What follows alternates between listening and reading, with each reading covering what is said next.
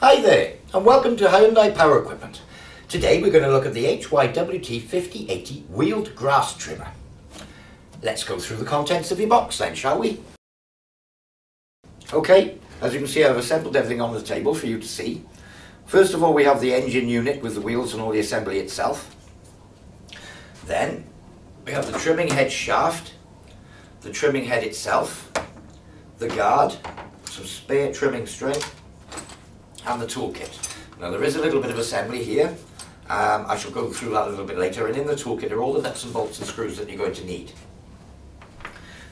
Next we have the user manual. All the information you're going to need is in there. A pair of gardening gloves, a face shield with ear defenders, a little bit of assembly there but it's very simple. And finally, most importantly, is your two-stroke mixing bottle. We shall go through the mixing a little bit later. So first of all, we'll deal with the handle assembly. If you open up your toolkit, you'll find you have 3 plastic hand wheels. First of all, lift the handle up the first section, and then the second section for now, and hold it there. You'll find that your hand wheels go in through this hole here, and will tighten up in the nut in the back. And it can be folded back down for storage afterwards, but this is the in use position. So that's one.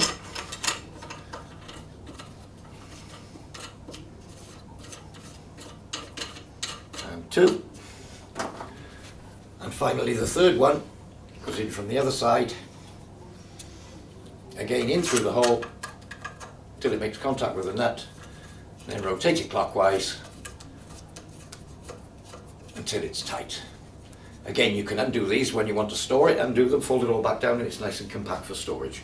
That's the first part, assembly of the handle. Next thing we'll come to is assembly of the shaft and the head itself, and we'll go into that in a moment. I'll just turn it round, drop it down here, and you can see that the shaft fits in this unit here, and we'll go through that just now. Okay, if you go back to your toolkit again, you'll see there's all sorts of tools in here. What we're looking for is the small Allen bolts.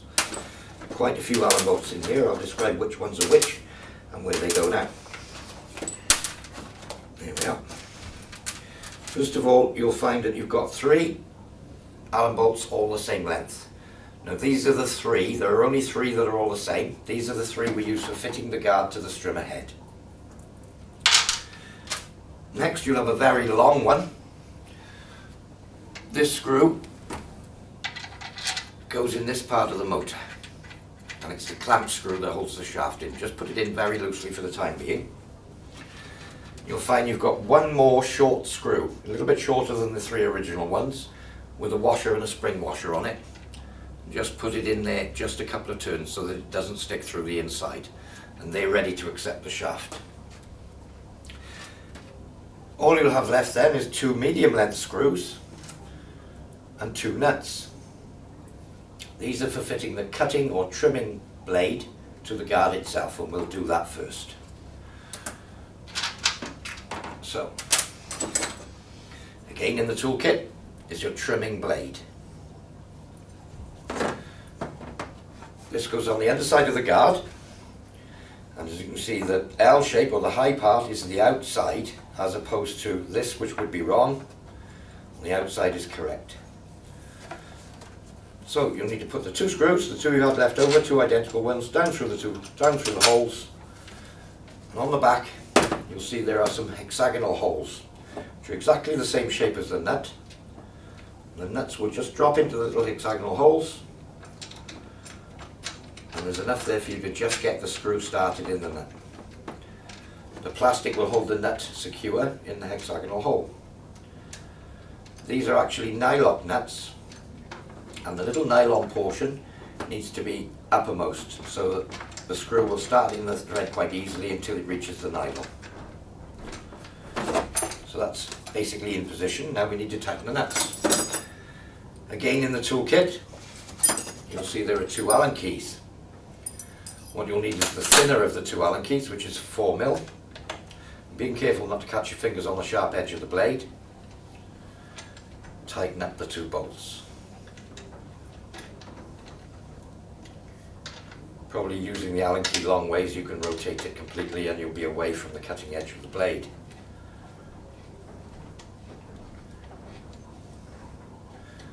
Having screwed them right down, final tighten with the Allen key in the other orientation. There we are, and that's the blade fitted.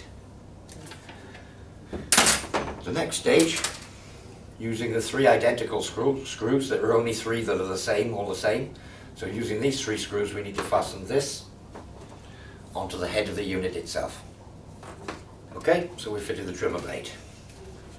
Next is to assemble the shaft onto the guard. And that's the orientation you're looking for. As you can see, with this face away from the blade, so it bends that down and away. So that would be the operation position. Now again, in the toolkit, you'll see that there's a steel spacer ring. That again goes on here. If you rotate it around until the 3 holes line up, that's the position where we'll fit these 3 screws. You just need to get them lined up. That's it. You can see the holes underneath, the threaded holes line up with the holes in the guard. Then your spacer ring, again line those up with the 3 holes. And fit your 3 screws into the 3 holes. It's quite simple really, it's not too complicated, but you just need to make sure that you can see through the 3 holes before you try and put the screws in. It does actually all stay together quite nicely while you're doing it. So again, we're going to tighten the 3 screws up, down to the bottom,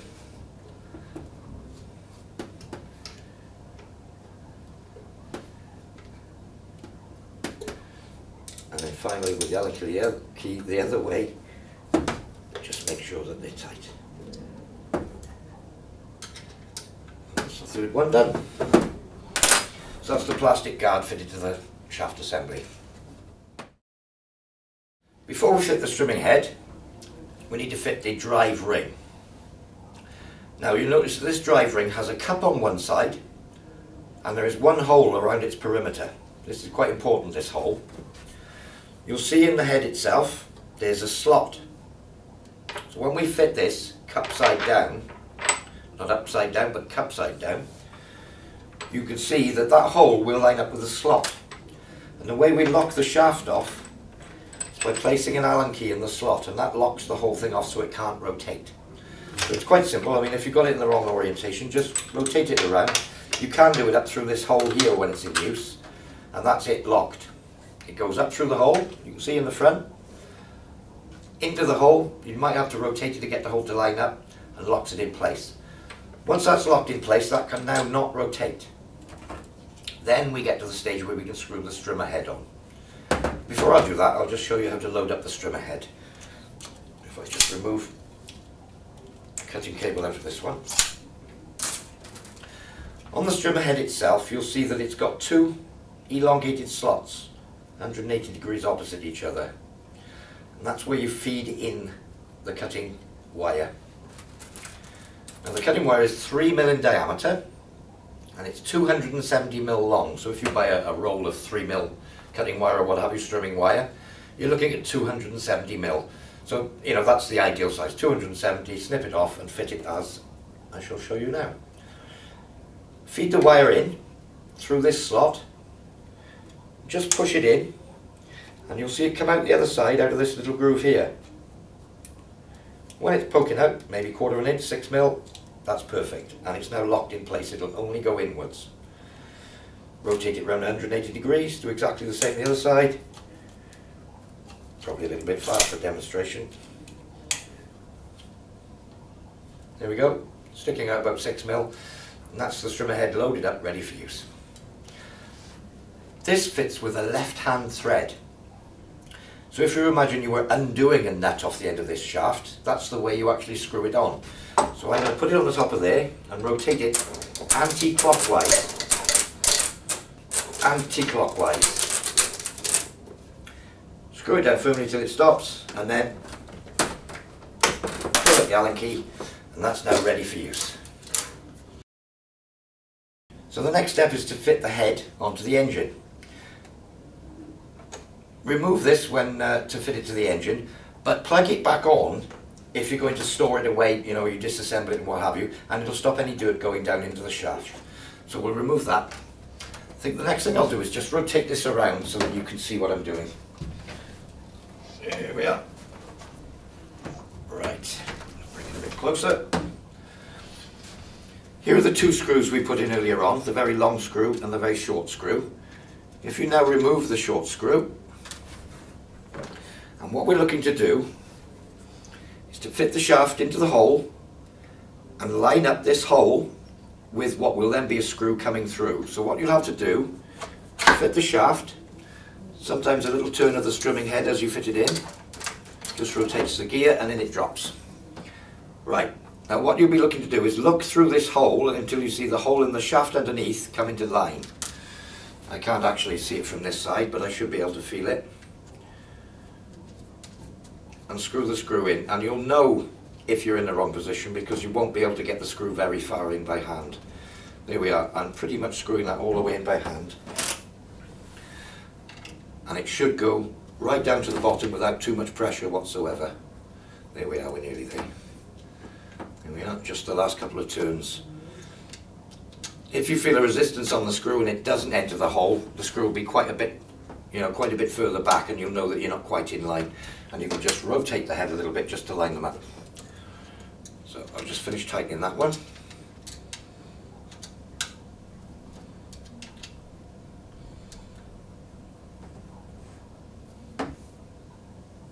That's nice and tight. So that stops the shaft rotating and it's in the correct alignment.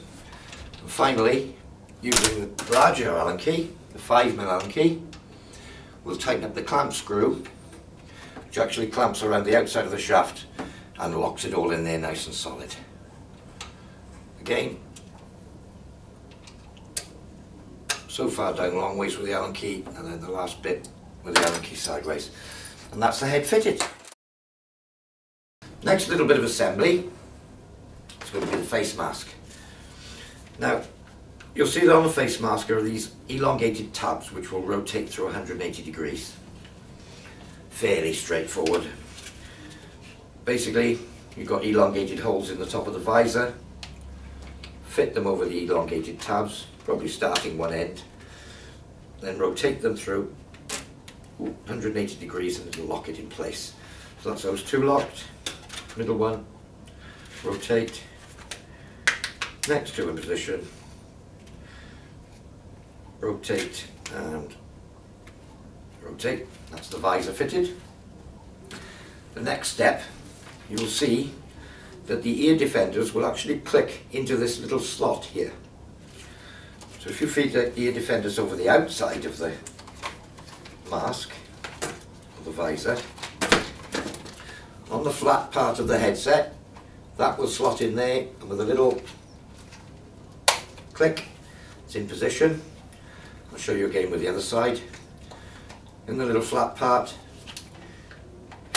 feed the ear defenders in, just pull that down out of the way, and with a little push, click, in position. Okay, so that's the mask assembled. We put the headphones on. Does fit quite nicely on the head. You can adjust the size of it using the little hand wheel at the back, and it does lift up and down so that, you know, during use you can bring it down when needed.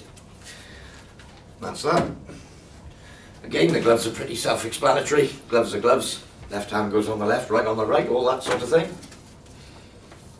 Next thing we have is the user manual. Now this is quite comprehensive. There's all sorts of information in here. It does show you which lubricants you need to use, and it's typically Hyundai do recommend Morris lubricants, and the specifications of the lubricants, two-stroke oil, that sort of thing, is on that sheet. Again, you have your Hyundai Power Equipment warranty registration form. Now it is quite important that you register your warranty. This can be done by simply filling in this form and posting it back to us, or it can be done online, or you can do it over the phone, but all the information is on the sheet. And again, the handbook. Now, if you do have any problems or need any information, everything you're likely to know is in the handbook. Should you have any problems at an unlikely event, you could ring us up on our helpline and we can talk you through various things that you might be doing wrong. But I do recommend that you read the user manual thoroughly before use.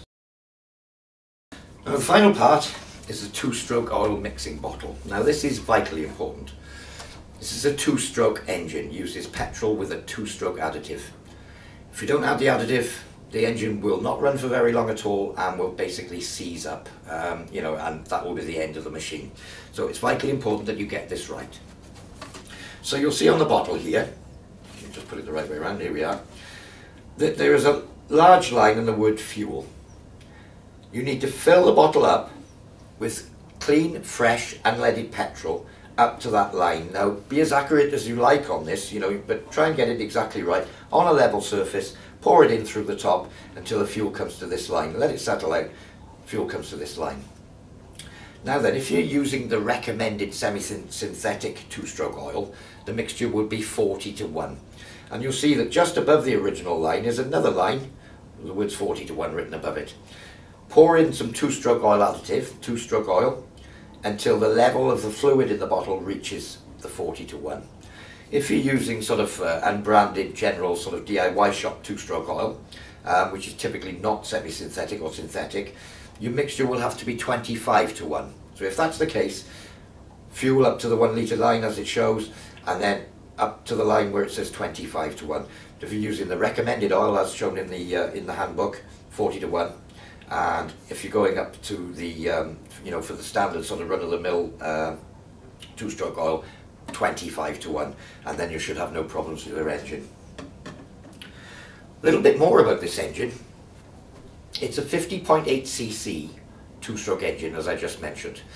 Now, this is actually classified for its emissions as Euro 2, but not just Euro 2, but Euro 2 semi-professional. Which means that it will carry on passing its emissions test for a lot longer than a standard Euro 2, and it's a very good quality engine. It's actually very efficient as well. It's got a 0.8 of a litre fuel tank. I'll just show you the fuel tank here and how you fill it. Again, this is a 0.8 of a litre fuel tank.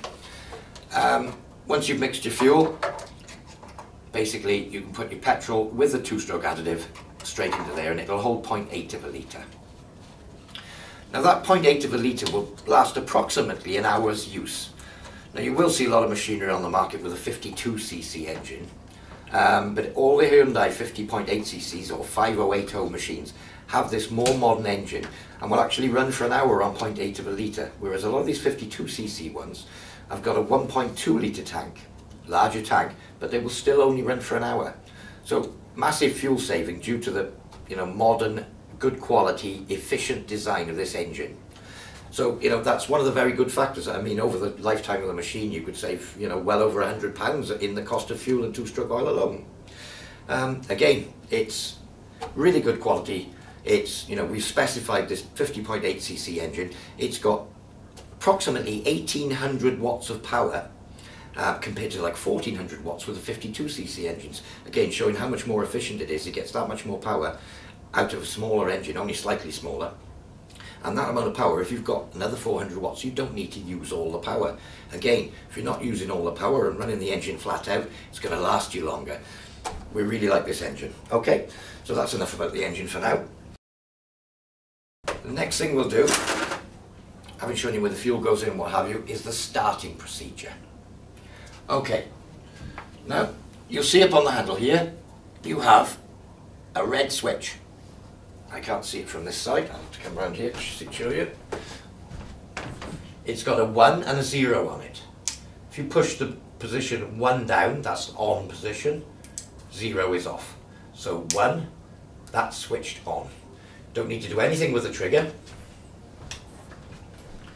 The next step, having filled it with fuel, is to prime it. Now I'm going to tip it on its side to show you the primer bulb. It's got no fuel in it. See if I can show you it. Underneath the air filter here, you'll see a hemispherical bulb. And that little bulb is basically a tiny little pump. When you push that pump 4 or 5, maybe 6 times, it'll suck fuel from the tank into the carburetor and you'll see it coming up into the carburettor and flowing back down. So if you were to pump it, say 1, 2, 3, 4, 5, 6 times, and you're seeing clean fuel with no bubbles returning back down the other line into the tank, that's primed and ready to go.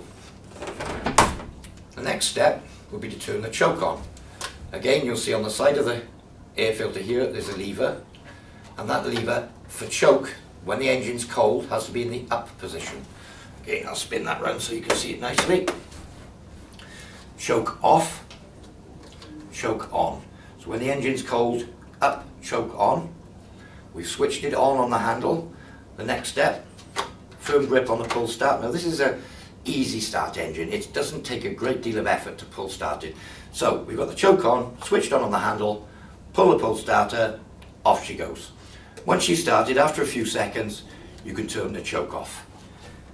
If you've been running for a few minutes and you switch it off on the handle, you probably won't need to use the choke on the next start. But if she doesn't start, just use the choke again and what have you. If you've been running for 10-15 minutes or what have you, then you're very unlikely to need the choke for a second start. So that's the choke starting procedure. To switch the machine off, again, engine will be running. You let go of the throttle. You have the throttle here. Now this is a two position throttle. This is a lock on the back, and this is the throttle itself. So basically, you have to push the back one to be able to pull the throttle, and as you pull that back, the engine speed will increase. As you let go, it will decrease. So that will be revving it up, and that's letting go. So revving it up, letting go. If you're going to stop the engine, I'd suggest let go of the throttle, let everything stop spinning, let it go back to tick over for a couple of seconds, and then switch the engine off. And that's pretty much the procedure for running the machine. So just a quick recap. To start, switch on. If it's cold, prime, and you haven't started in a while, prime. Choke on, pull start. After a few seconds, turn the choke off. That's to rev it up and go. Off you do, doing your strimming. When you've finished, let go of the throttle, let it set there for a couple of seconds for the engine speed to drop down, and then switch it off. And that's how you would start and stop the machine. Okay, just a couple of other things I will mention. The machine does come with a spare spark plug. To change the spark plug, you'll see this black cover. You have a screwdriver in the toolkit. Remove the screw on the black cover, you'll see the spark plug cap below. Pull the cap off. Comes with a spark plug spanner. Undo the spark plug anti-clockwise, remove it. Fit the new spark plug, screw it right down in until it's finger tight. If it won't screw in, you've got it, misaligned or what have you, but it should screw directly in until it's finger tight. Tighten it back up with the spark plug spanner, which is also included in the kit. Remember to keep all your tools and bits and bobs in your toolkit. Keep everything safe and all in one place. And that's pretty much it. Remember to wear your safety gear. I mean, this thing will be flicking up all sorts of weeds and God knows what, and you don't want to get anything in your eye. I mean, there's nothing worse. So it does come with a PPE provided, as I said earlier. Okay, well, I've been Adrian, and thank you for buying your new Hyundai wheeled trimmer, and happy gardening.